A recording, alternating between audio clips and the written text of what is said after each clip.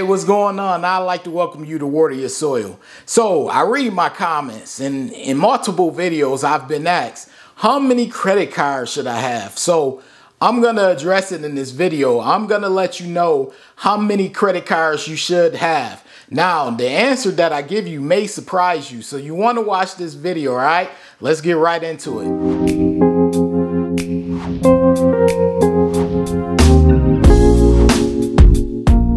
Before I get into this video, I would like to address a couple of things, specifically a few comments that were on my previous video in regards to, what I wish they would have told me in regards to credit scores. Now, they came by and they said, are you insinuating that poor people cannot have good credit? Now, anyone who knows me and anyone who has been subscribed to me for the past year or so, you should know what my topics touch on and my point of view, my POV regarding, credit cards and things of that nature. And if you know me well, you'll know that I would never say anything in regards to poor people not being able to have good credit, because 7 times out of 10, that's usually who I'm helping get and achieve good credit. And that's usually who I have been helping over the past 5, 6, 7 years or so achieve good credit. So I'll reiterate, if you have low income, yes, you can achieve good credit, and don't let anyone attempt to convince you that you can. A lot of you may not know me well, which is understandable, because this is simply a credit and credit score channel. This is not really a lifestyle vlog type of channel. But a little background about me, I grew up poor on the east side of Buffalo, New York. I don't hide from that. I always say that in videos. I don't hide from my upbringing. I grew up poor. So for anyone to think that I would make a video saying that poor people can't achieve something would be hypocrisy on my end. But anyways, let's get right into the video, because I wanted to address that. I normally wouldn't address something like that, but I felt as though that was definitely something that needs to be addressed, specifically in a video. But let's get into the video. How many credit cards should one person have? Now, this is an interesting topic. I say it's interesting because I get this question all the time, like, hey, how many credit cards should I have? And is 3 credit cards too many? Is 4 too many? And I'm gonna let you all know right here, the answer is gonna be a subjective answer. I know you probably see videos and they telling you how many credit cards that you should have, but in all honesty, it's case by case. Some people can afford to have more credit cards than other people.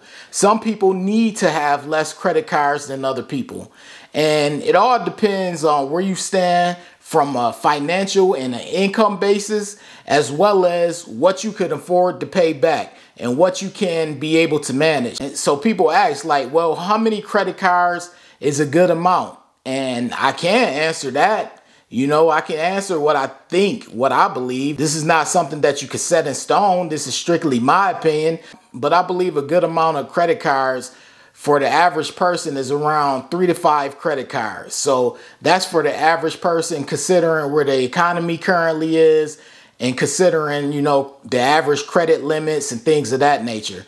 Now, some people are in this credit game just for credit cards. So I'm assuming if you're in it for credit cards, you can afford to pay off whatever you spend with your credit cards. So I will never down talk people for having a lot of credit cards, because, I also have credit cards. So that would be kind of foolish of me. So I think it all breaks down to a case by case situation, whereas it depends on your income and how many credit cards you actually can manage. So that's going to be my answer in regards to it. I'm not going to give you a specific number because, as I stated, it's not really a specific number. So let's say you do have low income. And as we all know, low income is subjective. There's no specific number of what low income is, because for some people, low income may mean one thing, and for other people, low income may mean another thing, But let's say you're considered to have low income, meaning you're not really bringing in a lot of money. What you want to focus on is being able to have a quantity of credit cards to the point where you don't put yourself in a big pile of credit card debt. Oftentimes people who don't have the income, they want to chase after points. And chasing after points with no income is a good way to land yourself in credit card debt. So I know a lot of YouTubers, they're more experienced, they're more savvy, they've been doing this for years. So you don't necessarily want to follow after them if you don't have the income, you know, because while they can rack up points and get a lot of points and a lot of cashbacks, they more than likely have the income to do so. You, on the other hand, if you don't have the income to do so, you'll find yourself in a financial hole trying to keep up with other people or trying to keep up with them. So you don't want to just go apply for credit cards, get approved, and just use them to rack up money and just spend, and knowing that you won't be able to pay it back. Because as I always tell my subscribers over here, credit card money is not your money. Your credit card limit is never your money.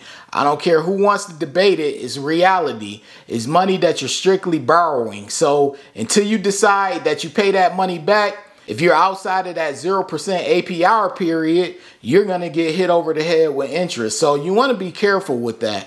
Now, if you do have the income and you just want to have credit cards for different points and different type of benefits, then have at it. You know, there's no set number of quantity that you should have if you are able to manage the credit cards.